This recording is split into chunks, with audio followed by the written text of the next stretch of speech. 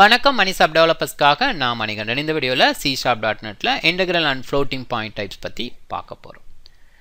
ஏற்கனவே பேசிக் data type எப்படி declare பண்ணுறது, வேரியபிளை டிக்ளேர் பண்ணி அந்த வேரியபிளுக்கு வேல்யூ அசைன் பண்ணி அதை பிரிண்ட் பண்ணுற வரைக்கும் பார்த்துருக்கோம். இங்கே ஒரு நியூமரிக் டைப்பு, அதில் ரெண்டு டைப்பாக பிரியும். ஒன்று வந்து முழு நம்பர், இன்னொன்று வந்து பாயிண்ட், அது ஃப்ளோட்டிங் பாயிண்ட் இருக்க டெசிமல் நம்பர் அப்படிங்கிற மாதிரி பிரியும். இந்த முழு நம்பருக்கு சில டேட்டா டைப்ஸ் இருக்குது, அதே மாதிரி டெசிமல் இதுக்கு சில டேட்டா டைப்ஸ் இருக்குது. அதை பற்றின கான்செப்ட் தான் பார்க்க போகிறோம். அந்த டைப்போட மினிமம் வேல்யூ எவ்வளோ, மேக்ஸிமம் வேல்யூ எவ்வளோ, அதோட சைஸ் எவ்வளோ அப்படின்னு டிஸ்கஸ் பண்ண போகிறோம். ரைட், இங்கே இன்டெக்ரல் டைப் அப்படின்னு சொல்லி போகும்போது இதெல்லாமே அதோட டைப்ஸு. இதில் எஸ் பைட் பைட் அப்படின்னு இருக்குது. அடுத்து short you short, into you into long you long. So ரெண்டுமே எல்லாமே பார்த்தீங்கன்னா ரெண்டு கான்செப்டில் இருக்கும். ஒன்று வந்து சைன்டு பார்ட்டு, இன்னொன்று வந்து அன்சைன்டு அப்படிங்கிற மாதிரி லாஜிக்கு. சைன்டு அப்படின்னு சொல்லும்போது மைனஸில் ஸ்டார்ட் ஆகும், ப்ளஸில் முடிகிற மாதிரி இருக்கும். அன்சைன்டு அப்படிங்கும்போது ஜீரோவில் ஸ்டார்ட் பண்ணி ஒரு பர்டிகுலர் வேல்யூ வரைக்கும் லிமிட் இருக்கும் அப்படிங்கிறது தான் இருக்கும்.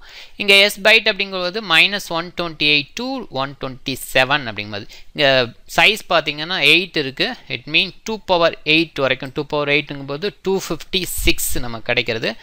அது -128லேருந்து 127 அப்படிங்கும்போது டோட்டல் கவுண்ட் அப்படிங்கும்போது 256 இருக்கும். நீங்களும் பார்த்தீங்கன்னா பைட்டு 8 பிட் தான், இது 2 அப்படிங்கும்போது பார்க்கும்போது 2^8ங்கும்போது 256 கிடைக்கும். இங்கே 0 to 255ங்கும்போது டோட்டல் கவுண்ட் வந்து 256 வரும்.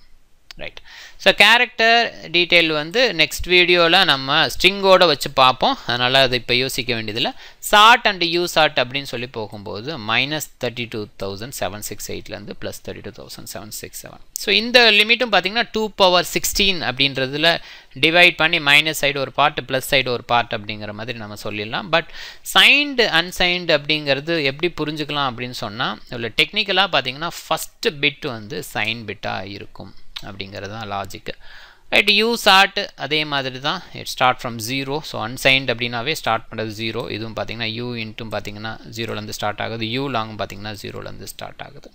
ஸோ அது மற்றபடி ஹை வேல்யூ அப்படிங்கிற போகும்போது 2 பவர் பர்டிகுலர் வேல்யூ 2^64 அப்படிங்கும்போது இந்த வேல்யூ. ஸோ டிவைட் பை 2 போட்டோம் அப்படின்னு சொன்னால் இந்த வேல்யூ கிடைக்கும். ரைட், இது வந்து இதோட ரேஞ்சு அண்ட் இதோட சைஸ் இது. அதே மாதிரி ஃப்ளோட்டிங் பாயிண்ட் டைப்ஸ் அப்படின்னு சொல்லி போனீங்கனாலும் ஃப்ளோட்டுக்கு இதோட மினிமம் வேல்யூ என்ன, மேக்ஸிமம் வேல்யூ என்ன இருக்கும். அதே மாதிரி இன்னொரு இது கான்செப்ட் வந்து டபுள் ஃப்ளோட்டிங் பாயிண்டில் இதுவும் இது மாதிரி இருக்கும். அண்ட் இதோட ப்ரிசிஷன் வேல்யூனா பாயிண்ட்டுக்கு அப்புறம் அவ்வளோ வேல்யூஸ் அப்படிங்கிறது 7 டிஜிட்ஸ் வந்து அலவுடு. இது ஃப்ளோட்டாக இருந்தால், டபுளாக இருந்தால் 15 to 16 டிஜிட் வந்து அலவுடு அப்படிங்கிற மாதிரி இருக்குது. ரைட், இதை எப்படி டிக்ளேர் பண்ணுறது? ஸோ ஜென்ரல் டிக்ளரேஷன் ரொம்ப சிம்பிள். இன்ட்டு பக்கத்தில் என்ன வேரியபிள் நேமோ கொடுக்கணும்.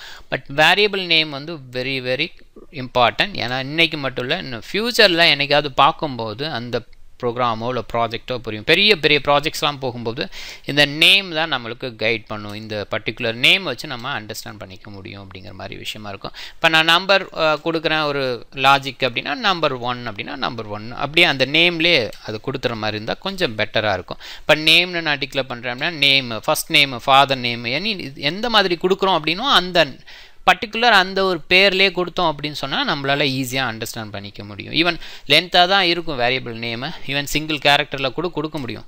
பட் லென்த்தாக இருந்தாலுமே அப்படி ஃபாலோ பண்ணும்போது நம்ம ஃப்யூச்சர்லேயும் அண்டர்ஸ்டாண்ட் பண்ணிக்க முடியும். ரைட், இங்கே நம்பர் 1 அதுக்கு வேல்யூ நான் அசைன் பண்ணுறேன். அண்ட் இதை வந்து பிரிண்ட் பண்ணுறதுக்கு நம்ம Console.WriteLine நம்பர் 1. ரைட், இப்போ நான் அதை எக்ஸிக்யூட் பண்ணுறேன். Ctrl F5. ஸோ நமக்கு அவுட்புட் வந்து 90 அப்படின்னு சொல்லி கிடைக்குது. இப்போ இதே வந்து பைட் அப்படின்னாலும் BYT. So all out. இப்போ நான் பைட்டுக்கு வந்து வேல்யூ வந்து பெரிய நம்பராக கொடுக்குறேன். இல்லை பைட் அப்படிங்கும்போது நமக்கு வந்து மைனஸில் வரக்கூடாது இல்லையா? ஸோ 0லேருந்து தான் ஸ்டார்ட் ஆகணும். அப்போ மைனஸ் கொடுத்த உடனே உங்களுக்கு வந்து எரர் சொல்லுது. இப்போ இதை எஸ் பைட் அப்படிங்கிற போது இது அலவுடு. எஸ் பைட் அப்படிங்கும்போது இந்த மைனஸ் இப்போ பார்த்தீங்கன்னா எரர் போயிடுது. ஓகே, ஸோ இந்த ரெட் சிக்னல் காமிக்கிறது வந்து நமக்கு வந்து எரர் அப்படிங்கிறதுக்கான ஒரு லாஜிக். இது மைனஸ் போட்டாலும் ப்ளஸ் போட்டாலும் எஸ் பைட்டை பொறுத்த வரைக்கும் ஒன்றும் பிரச்சனை இல்லை. பட் அதே நேரத்தில் எஸ் பைட்டில் இப்போ நான் கொடுக்கறது வந்து வேல்யூ வந்து ஹை வேல்யூவாக கொடுக்குறேன் 190 அப்படின்னு சொல்லி கொடுக்கும்போது இங்கேயே வந்து உங்களுக்கு எரரை இண்டிகேட் பண்ணிடும். ஸோ இந்த வேல்யூ வந்து ஹை வேல்யூவாக இருக்கும், அதனால் கண்டிப்பாக இருக்கும். ஸோ மினிமம் வேல்யூ கொடுக்கும்போது அது எரர் எதுவும் காமிக்காது. இதே எஸ் பைட்டுக்கு பதிலாக நான் இன்டீஜர் அப்படின்னு சொல்லி கொடுக்குறேன் அப்படின்னா கண்டிப்பாக இது அலவுடு, எது ப்ராப்ளம் இருக்காது. ஓகே, இப்போ எனிதிங் வேறு ஏதாவது ஷார்ட்டு இதெல்லாம் பார்த்தீங்கன்னா அலவுடு. இப்போ இன்டீஜர் லிமிட்டு இந்த லிமிட் அதுக்கு மேலே போகும்போது கண்டிப்பாக எரர் வரும். ஓகே, அதே மாதிரி தான் ஷார்ட்டு ரொம்ப பெருசாக அதுக்காக நான் என்ன பண்ண போகிறேன் அப்படின்னா பெரியதாகவே யூஸ் பண்ணிக்கலாம் அப்படின்னு போகக்கூடாது. இப்போ லாங்லே வந்து பார்த்திங்கன்னா எல்லா இன்டீஜரும் உள்ளே இருக்கும். அதே மாதிரி ஷார்ட்டு பைட் எல்லாமே அலவுடு லாங் வேல்யூ பொறுத்த வரைக்கும். அதுக்காக நான் எல்லா டைமும் லாங்க்கே போகலாமா அப்படின்னு சொன்னால் அது கரெக்டாக இருக்காது. நிறைய லென்த் பெரிய ப்ராஜெக்ட் அப்படிங்கும்போது அந்த சைஸ்லாம் கொஞ்சம் நம்ம முடிஞ்ச அளவுக்கு குறைக்க பார்க்குற மாதிரி இருக்கணும். ஸோ அதனால் டிக்ளரேஷன் வந்து ரொம்ப முக்கியம். அதனால தான் இவ்வளோ டேட்டா டைப்ஸை அவங்க கொடுத்துருக்காங்க. ஒரே ஒரு முழு நம்பர் அப்படிங்கிற கான்செப்ட்டுக்கு பைட்டு இன்ட்டு அப்படிங்கிற மாதிரி டிஃப்ரெண்ட் கான்செப்டில் கொடுத்துருக்காங்க. நம்ம என்ன டேட்டா டைப் தேவையோ அதுக்கு தகுந்த மாதிரி இந்த டேட்டா டைப்பை யூஸ் பண்ணிக்கிற மாதிரி இருக்கும். லாங்க்கு நான் கொடுக்குறேன், லாங் கொடுத்தாலும் இந்த மாதிரி ஒன்றும் பிரச்சனை இல்லை. பெரிய நம்பர் வேணுங்கிற இடத்துல நம்ம யூஸ் பண்ணிக்கலாம். ரைட்டா, இப்போ நான் எக்ஸிக்யூட் பண்ணுறேன், எனக்கு ஆன்சர் வருது. இப்போ இதே ஃப்ளோட் அப்படிங்கும்போது நான் வந்து ஃப்ளோட்டு நான் ஆனால் பாயிண்டில் கொடுக்குற மாதிரி இருக்கும். பாயிண்டில் கொடுக்காத பட்சத்தில் இது ஒன்றும் பிரச்சனை இல்லை. இப்போ பாயிண்டில் கொடுக்குறேன் அப்படின்ற போது எனக்கு என்ன வரும்னா ஒரு எரர் வரும். ஓகே, ஸோ ஏன்னா இது டபுள் டிஃபால்ட்டாக அது வந்து பாயிண்ட் அப்படிங்கும்போது டபுளாக எடுத்துக்கும். நீங்கள் வந்து சஃபிக்ஸில் எஃப்னு கொடுக்கும்போது தான் ஃப்ளோட் வேல்யூவாக எடுத்துக்கும். ஓகே, அந்த டைப்பில் ஃப்ளோட் டைப் அப்படிங்கிற மாதிரி எடுத்துக்கும். ஸோ அது ரொம்ப முக்கியம். அதனால் சஃபிக்ஸில் எஃப் அப்படின்னு நீங்கள் ஆட் பண்ணிக்கிட்டிங்கன்னா பெட்டராக இருக்கும்.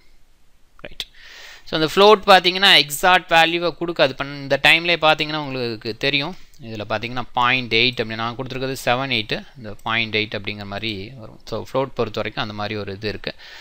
இதிலே பார்த்தீங்கன்னா இன்னொரு இது இருக்குது. இப்போ நம்ம இது C# டைப்பு வந்து எல்லாமே பார்த்தீங்கன்னா ஸ்மால் லெட்டரில் ஸ்டார்ட் ஆகும். இதே வந்து .NET டைப் இதிலே இருக்கும். .NET டைப் ஃப்ரேம் ஒர்க் டைப்பில் பார்த்தீங்க அப்படின்னு சொன்னால் இன்டீஜர் அப்படிங்கும்போது இன்ட்டு, இப்போ இது ஸ்மால் அப்படிங்கும்போது நார்மல் இது. ஸோ இதில் நம்பர் 1 இது வந்து டிக்ளரேஷன் ஒரு வேல்யூ அசைன் பண்ணுறோம். இதே வந்து .NET டைப்பில் என்ன அப்படின்னா 32 அப்படிங்கிற மாதிரி இன்ட்டு 32 ஐ வந்து கேப்ஸ் அப்படிங்கிற மாதிரி கொடுக்குறோம். ஓகே, இப்போ இதுக்கு லாங்கு இந்த மாதிரி ஃபார்மட் கிடையாது. அந்த இதில் இன்ட்டு 32 இன்ட்டு 16 இன்ட்டு 64 அப்படின்ற மாதிரி. ஸோ ஷார்ட்டுக்கு பதிலாக இன்ட்டு 16 யூஸ் பண்ணிக்கலாம். இன்ட்டு நார்மல் இன்ட்டுக்கு பதிலாக 32. பை டிஃபால்ட் நம்ம இதில் புரிஞ்சுக்க வேண்டியது C# டிஃபால்ட் இன்டீஜர் ஃபார்மல் இது வந்து 4 bytes அப்படின்றத புரிஞ்சுக்கலாம். அடுத்து இன்ட்டு 64 அப்படிங்கிற லாங் ஃபார்மட்டுக்கு நம்ம யூஸ் பண்ணுற லாஜிக்கு எல்லாமே இன்டெக்ரல் டைப் அப்படிங்கிற மாதிரி அது எடுத்துக்கும். அது உண்மையாக அதுதான் இன்டெக்ரல் டைப்னு ஜென்ரலாக சொல்கிற வேர்டு தான் இல்லையா. ஆனால் வந்து நம்ம இதில் வந்து C# பார்த்தீங்கன்னா அந்த மாதிரி ஷார்ட் அந்த மாதிரி தனித்தனி வேர்டில் கொடுக்குற மாதிரி இருக்கும். பட் .NET ஃப்ரேம் ஒர்க் லாஜிக்கில் வந்து இந்த மாதிரி இன்ட்டு 16 இன்ட்டு 32 இன்ட்டு 64 அப்படின்ற மாதிரி கொடுத்துக்குவாங்க. ரைட், அப்படி கொடுத்தாலும் நமக்கு ஆன்சர் வரும், அதில் எந்த டவுட்டும் இல்லை. அவுட்புட் வந்து நம்ம கிளியராக வரும். ரைட், இதே வந்து டபுள் அப்படிங்கும்போது நம்ம சொன்ன மாதிரி பாயிண்டில் நம்ம கொடுத்தோம் அப்படின்னா இட் வில் பி ஓகே, எந்த பிரச்சனையும் வராது. எதுக்கு வந்து எஃப்னு ஃப்ளோட் பாயிண்ட்டுங்கிற மாதிரி லாஸ்ட்டில் கொடுக்கணுங்கிற அவசியம் இல்லை டபுளாக இருந்ததுன்னா. அண்ட் இதோட மினிமம் சைஸு மேக்ஸிமம் சைஸு இந்த மாதிரி டேபிள்லாம் போய் ஞாபகம் வச்சுக்கணுமா அப்படின்னா அதெல்லாம் ஒன்றும் பிரச்சனை இல்லை. நீங்கள் வந்து என்ன பண்ணலாம் அப்படின்னா இங்கே என்ன சைஸு இப்போ இன்டீஜரோட மினிமம் சைஸ் எவ்வளோ தெரிஞ்சுக்கணும் அப்படின்னா மின் வேல்யூ .min வேல்யூ அப்படின்னு சொல்லி கொடுத்தீங்கன்னா நமக்கு வந்து இன்டீஜரோட மினிமம் வேல்யூ என்ன அப்படின்னு கிடச்சிரும். இதே வந்து ஃப்ளோட்டு இப்போ ஒவ்வொரு டைப்புக்கும் நீங்கள் வந்து கொடுக்கணுன்னா கொடுத்துக்கலாம். இது வந்து மேக்ஸ் வேல்யூ, இதிலே வந்து .max வேல்யூ அப்படின்னு சொல்லி கொடுத்தீங்க அப்படின்னா எனக்கு வந்து இன்டீஜரோட மேக்ஸிமம் வேல்யூ கிடைக்கும். எனி டேட்டா டைப் இது வந்து ஷார்ட்டு.